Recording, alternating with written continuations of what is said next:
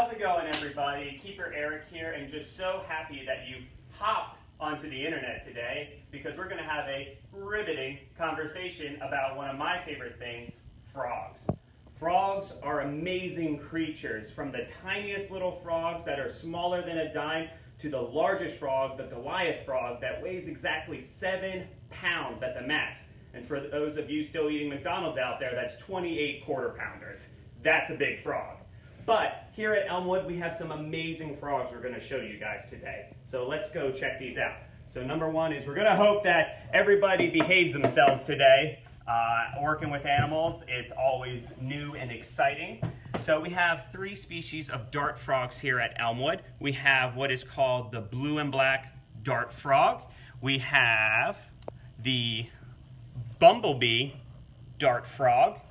And we also have a green and black dart frog.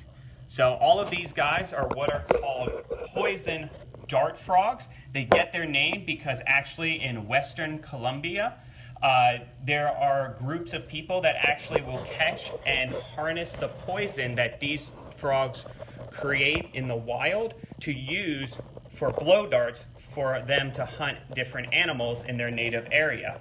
To give you an example of how poisonous these animals can be in the wild, the type of frog they use there, the golden poison dart frog, which is about the size of a bottle cap, can produce enough poison to create 30 to 40 darts. So that provides the ability for them to hunt all kinds of different animals, which is the only way they can really get food out there. But here in captivity, these guys really are not poisonous whatsoever. The reason why dart frogs are poisonous in the wild is because they eat toxic things like ants and beetles in the wild, which feed off of toxic plants. So these guys really aren't too toxic here. The reason why you might see me still wearing gloves, however, is frogs have very delicate skin, and they can get a lot of different nutrients, good or bad, through their skin. So there's all kinds of dirty stuff on my hands even after I wash my hands. I know a bunch of us are practicing social distancing. We've been doing it for a long time with our dart frogs here, just to make sure that they're happy and healthy. So these guys, as you can tell, are much smaller, but they are full grown. These guys, one of their favorite things to eat are actually fruit flies. Now, not the ones that are flying around any old apples and bananas you might be leaving around your house, but these are specially bred fruit flies that we have in captivity that are actually flightless. So that's right, if I open up this container, 1,000 fruit flies aren't going to go everywhere and get into our hair and just be really annoying. So we actually grow these guys here at Elmwood to make sure that they constantly have plenty of food for them. We also feed them very high nutrition to them as well, because the old saying, you are what you eat, for dart frogs and a lot of other frogs, you are what your food eats. So it's very important to have a lot of good nutrition for them. So these are kind of just a small collection of our dart frogs here. You can kind of tell that they have little suction cup feet to them to help them climb real well. But most of the time, these guys are going to be hanging out either on the ground or climbing into the bases of the trees. A lot of these guys might not be going to the very tippy top of the treetops too often. And these guys specifically would be found in Central and South America, more in the rainforest area. So moving on, we're going to jump on over to some tree frogs. And if you're already wondering if this video is going to be full of frog puns and jokes, I sure hope so. But this one is from our tree frog Panamanian golden frog tank. So these are going to be our real big jumpers. So we're going to keep an eye on them. So the tree frogs here can actually jump 20 times their own body length. So these guys are built for living high up in the tree canopies. So right here, because he's still awake a little bit, we have a red-eyed tree frog. The name is fairly obvious because of those bright red eyes. Unfortunately, when you come to the zoo, a lot of times you might notice that you can't see them too well. These guys are more nocturnal. This guy just got fed some crickets, so that's why he's wide awake. He's like, hey, everybody. So he has bright red eyes, and what they do for camouflage is they actually scrunch up. So if he was really scared right now, he would be scrunched up, eyes closed, and trying to look very much like a leaf, whereas he's feeling pretty calm right now because his eyes are open. He's kind of showing us that blue belly a little bit there, so he's feeling very comfortable. So moving on to this guy who keeps trying to climb out a little bit. This is our Bornean eared frog. So these guys are our only frog here that is not found in Central or South America. This guy is from Borneo, the same area you would see orangs at. So how he gets his name is, if you look along his side, we're trying to make him not jump too far because he is a jumper, is you can kind of see these ridges along the sides of his heads. It almost looks like ears to them. Now those ridges aren't actually his ears are actually set below him, but that kind of structure is what his name is from. It almost looks like he has big floppy ears. And he obviously really likes to jump because he's always investigating stuff. Our last tree frog in here, and he's kind of under the stick, this is an Amazon milky frog. So his camouflage, funny enough, is to actually help look like a... No, let's see if it's going to come out. There we go. So this is an Amazon milky frog. If you almost look at him a little bit, when he settles down, if you were a predator going around the treetops, what other animals normally live up high in the trees? Well, birds. So if a predator is walking by, even though it doesn't really look like bark as we would know it, he kind of looks like a bird might have left a little poop behind somewhere, and he doesn't look very appetizing. Although if a predator does try and go after him, the reason why they're called milky frogs is that milky frogs actually produce this white, nasty tasting mucus that they can shoot out if something's trying to eat them. And it tastes really bad, so it makes it so that the predator lets them go, or if a predator sees another one of these frogs again, he's like, no, that tasted nasty. I don't want to eat that guy anymore. So the last little guy we got in here is what's called, Bornean. All right, he can stay in there. This is the Panamanian golden frog. So funny story about Panamanian golden frogs, they're not a frog. They are actually a toad. But because of them having those long back legs and living very close to water, a lot of people always think that they are actually a frog. Really, scientists have been arguing over what is a frog and what is a toad pretty much since we discovered what frogs and toads are. Really, the only big difference we got is that toads have much tougher skin. So if you look at him, he kind of has a drier looking skin compared to a lot of the frogs in here, which gives the ability for toads to go into much drier areas like our native North American toads. Now, the other thing, too, is toads normally are hoppers. They're not big jumpers like our friendly Bornean eared frog kept showing us. He very much can jump very far, where, as you can see, this one is kind of more walking, and if he ever was scared, he would only be able to do a little hop, not too much. Now, Panamanian golden frogs are actually a huge success story in zoos. These guys were almost completely wiped out because of a fungus that was brought over from Europe. Thankfully, a lot of zoos were able to get out there and save these very unique, amazing creatures before they were completely wiped out. A lot of thanks to the Smithsonian Zoo, Detroit Zoo, and all those guys that actually have been big parts of the breeding program and actually have been starting to help repopulate the wild now that we have a better understanding of the fungus itself. So we'll put this lid back on real quick before our Bornean decides he wants to go and visit all the monkeys here. So these guys are more cricket eaters. The Panamanian golden frog will eat some of the fruit flies like I showed you before, but over here we have a prize example of what our big tree frogs like to eat, and those are crickets. So kind of like the fruit flies as well, it's really important for us to give them all kinds of good nutrition.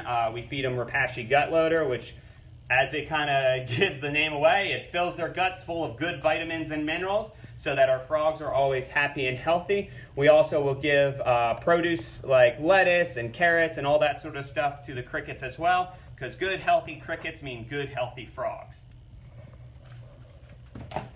All right, so before we move on, we're going to go to our first question that we have for you guys. But real quick, we're going to have a joke break, okay? So what did the frog do when his car broke down? He got it towed away. I know, you're all laughing it up right now. So moving on, we have a very fun question to introduce our next topic on frogs, and it is, what process do frogs go through to change from a tadpole to adult?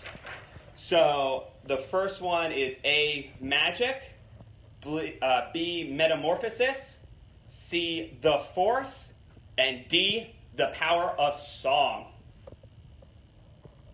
And we also have Ellington also asked us this question, so I hope they have a good answer as well, because this is exactly what a baby frog is what is called a tadpole. It kind of looks like a little gumdrop with a long tail at the end of it, and it kind of more looks like a fish.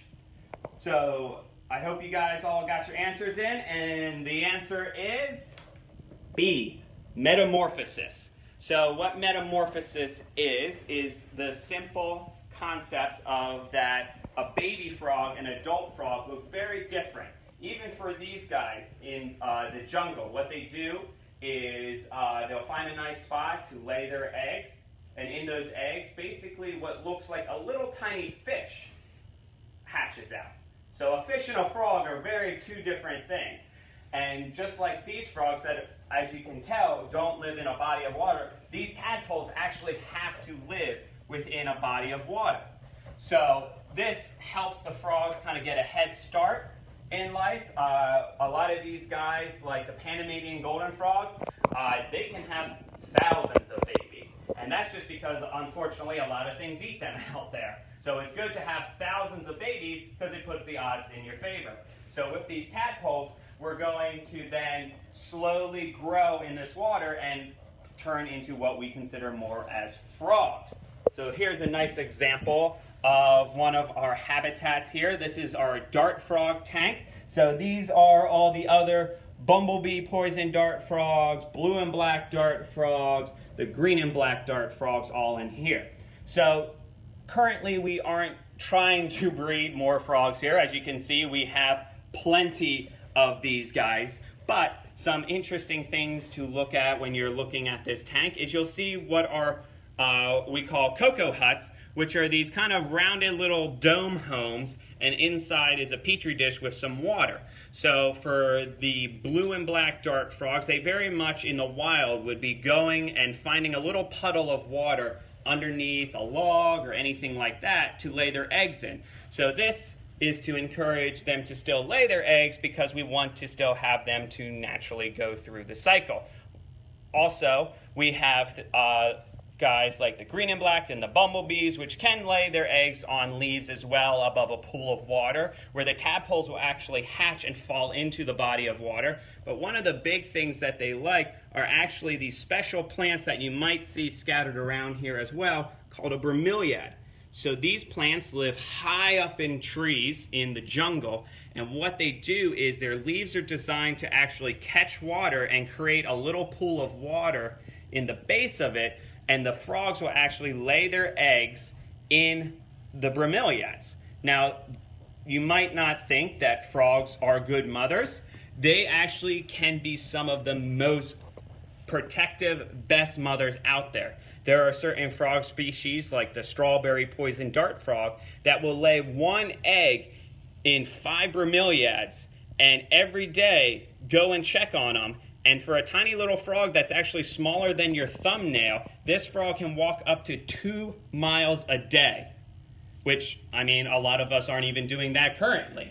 But this little dart frog will actually go to each bromeliad and lay a little egg to help feed the tadpole. So these guys are great, great mothers, and that just helps put them on success.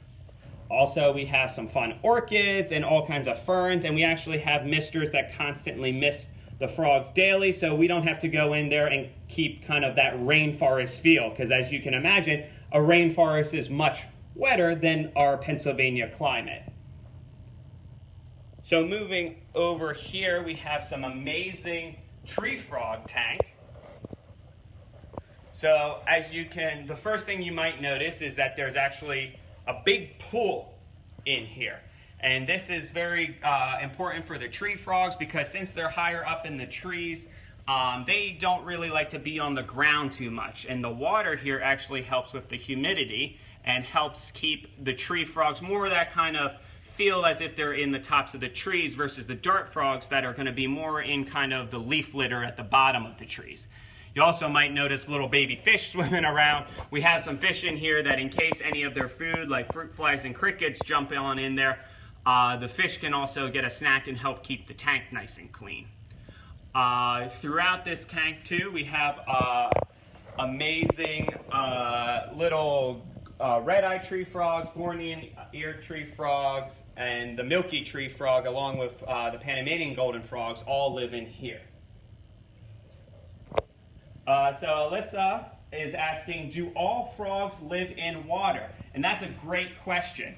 So not all frogs live in water, but all frogs do need water. So the rainforest has thousands and thousands of different types of frogs and toads in it because even though it's not a giant swamp everywhere, pretty much constantly rain is raining down upon them and helping keeping their skin nice and moist, which frogs, since they have that softer skin, desperately need. Also, Megan is asking, why are they at the zoo? Great question.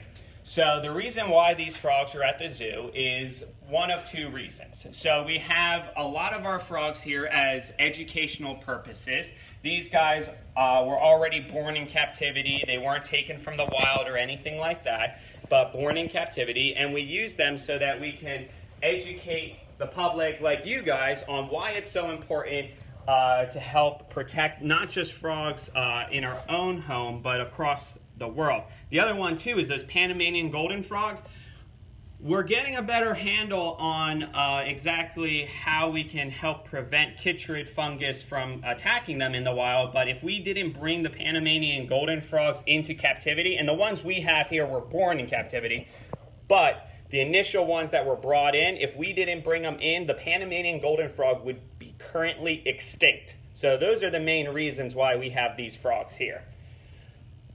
Mary, how old do they get? So we have a wide variety of ages here, but most of the dart frogs can live anywhere from 4 to 6 years. Most of the tree frogs, 5 to 8 years. And actually the Panamanian golden frog can live upwards of 12 years. And Regina says, how high can they jump?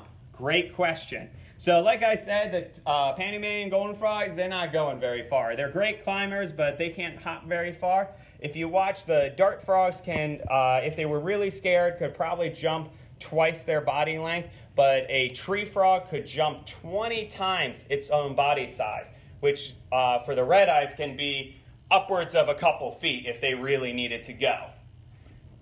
Emily, can they swim? Yes, they can. So even though most of these guys aren't going to be near big bodies of water, all of these guys do have the capability to swim.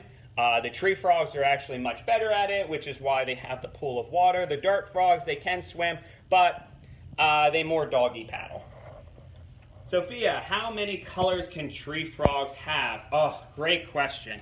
So there are thousands and thousands of different color combinations on the tree frog, but the red-eyed tree frog can actually change their colors slightly to help out with camouflage to deal with stress, to kind of communicate a little between each other, and they can go through different varieties of greens, because obviously not every leaf in the jungle is quite the same color, and since red eyes really need to have that good camouflage, it's important for them to really fit into whatever background they got.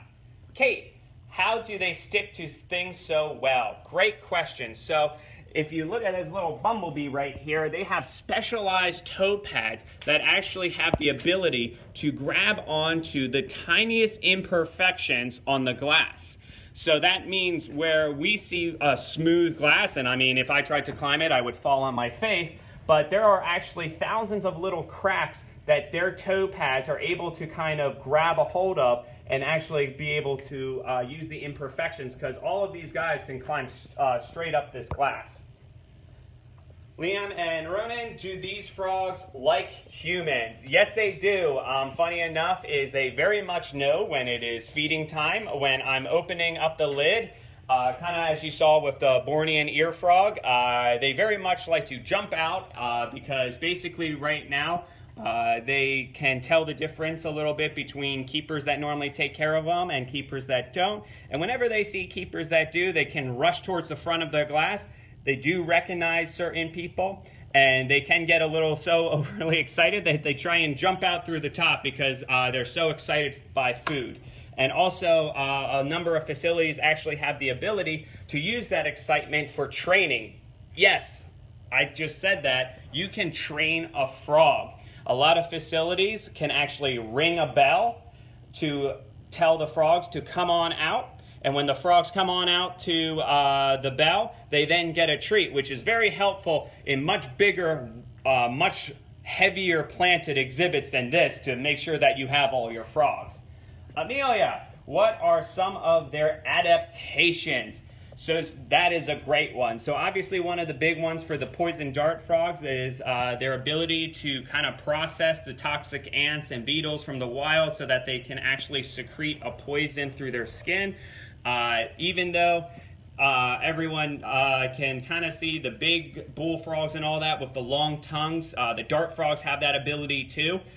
Their tongues are actually a bit bigger than their heads as well. So even if a fruit fly was even an inch ahead of this little bumblebee that's right down there, he would actually be able to grab one fast as lightning. Actually, the only time we've actually been able to truly see it is if we put it on slow motion on our cameras. Leah, do they have names? Yes, they do. We have kind of group names a lot of times for the blue and blacks and the green and blacks, but we do have names for a number of our tree frogs like Bayamax. Sophia, how old are they? So like I said a little previously, that we have a wide range of different ages in here just because we did breed a couple of them in captivity. Our youngest frog in here is probably currently 2 to 3 years old, and our oldest one is probably about 8 or 9. Isaiah and Ether, how long are their legs? Great question. So it really depends on the group themselves. A tree frog leg is actually longer than their body, and that's why they have those big jumps like our red eyes are. Their body, the one that I showed you, is probably 3 inches long, and his leg is probably 3.5 inches, where the dart frogs here you can kind of see are more about an inch. They're not as great as jumpers as the tree frogs, but they can hop on down. All right. Gretchen, what are their predators? So in the wild, even though they are poisonous, they do still have predators. So for some of these guys, their biggest predator is snakes. There are snakes that have developed the ability not to really feel the effects of poison.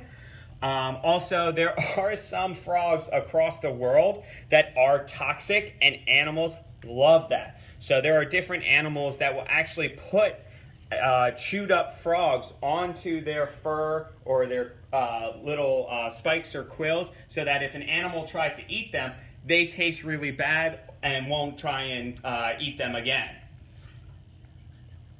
Okay, and then finally, our last question is, Carla, what is the reason for their coloring? Great question. So the reason for their coloring is it's kind of a warning signal, kind of a, I'm so colorful, I don't need to hide. You just try and eat me, it's going to end bad for you. So it's kind of a warning signal for all the animals saying, I don't need to hide because you shouldn't eat me, because if you do, it's going to make you sick and not want to eat me ever again. So that's a great question. And then one more fun frog joke for you is, why are frogs always happy? Because they eat whatever bugs them. Thank you guys so much. Once again, if you guys have any more questions please put them down on the Facebook Live comment section. We'll try and get back to you as soon as possible. Also, if you have any fun frog puns and frog jokes, we would love to see them there as well. Thank you guys for stopping by today, and can't wait to see you the next time.